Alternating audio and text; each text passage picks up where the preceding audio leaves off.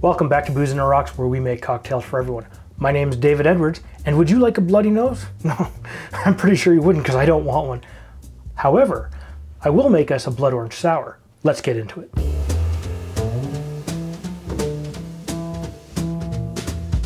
It's great to have every single one of you back here today. We are making a blood orange gin sour. Interestingly enough, the blood orange is an orange with reddish pigment or fruit inside.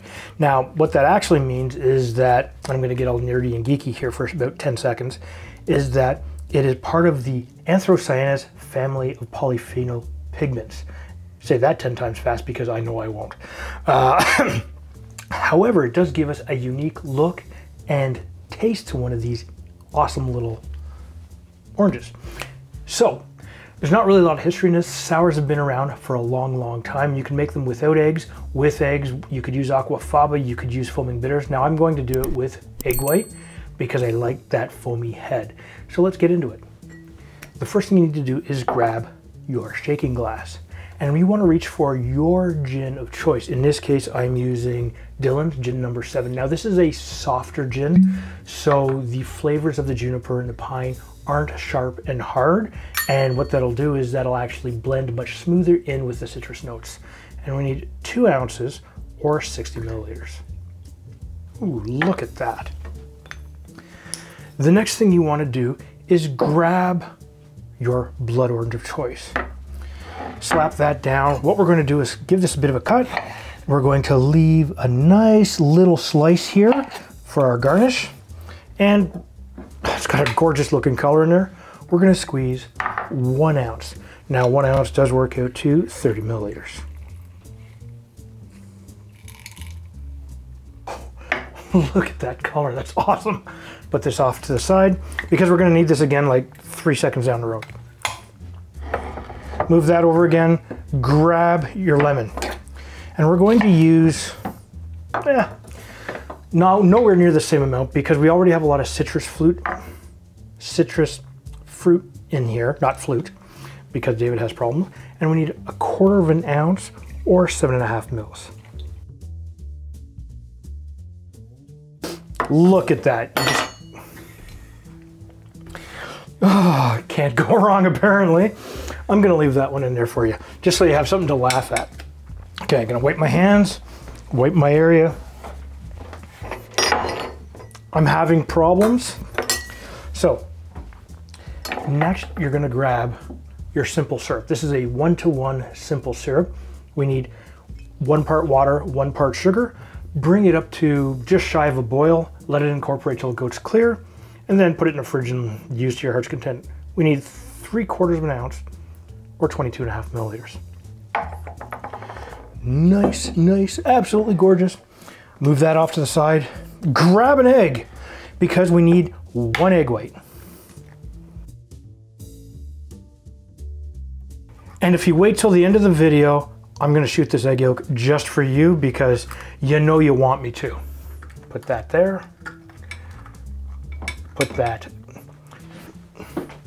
Never mind, we'll drink it like a civilized individual. So what we're gonna do now is we're going to do a dry shake. So we're gonna shake this without ice for a good 10 to 15 seconds really hard. Now that we've done that, we're going to add some ice. And we need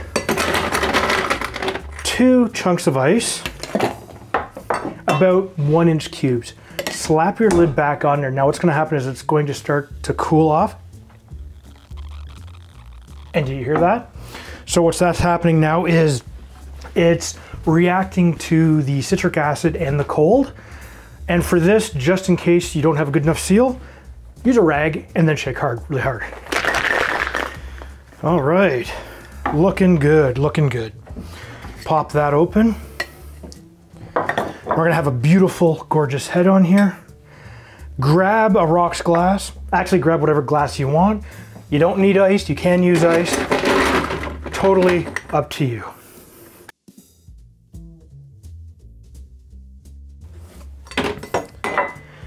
And we're going to fine strain this. One of the things I find by fine straining is not only do we keep out pulp and little ice chips, we do, however, get a tighter foam.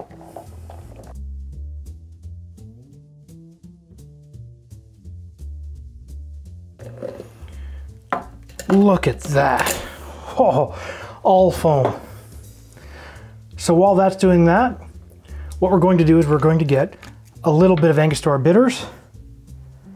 And what we'll do is we will place 4 drops on top.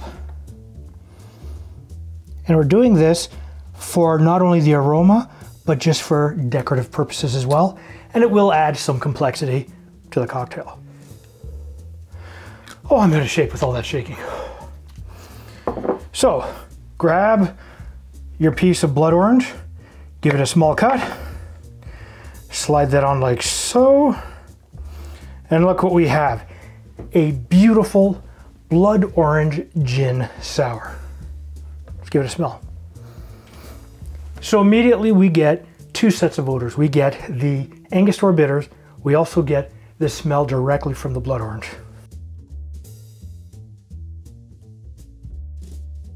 Oh, so good. The orange comes through really, really well. The lemon is just there to curb it, along with the sweetness from the simple syrup. And the gin being a much smoother and rounder gin than some, oh, it does wonders. That is excellent. Oh. If you think I should use a different type of gin with more juniper notes, less juniper notes, something of a dry style or an Old Tom gin, please leave a comment down below. If this is your first time to my channel, please hit the subscribe button and make sure you hit that bell notification. That way, every time we put up a new video, you will be notified. And if you'd like to help support the channel, please check us out at patreon.com/boozonderocks, because every little bit helps us to bring these videos to you. You have an awesome day.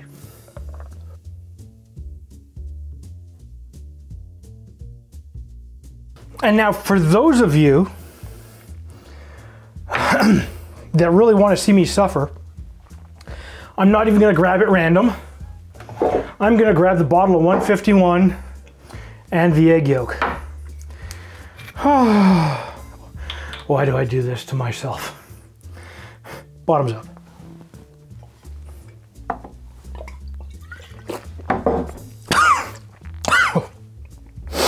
Oh.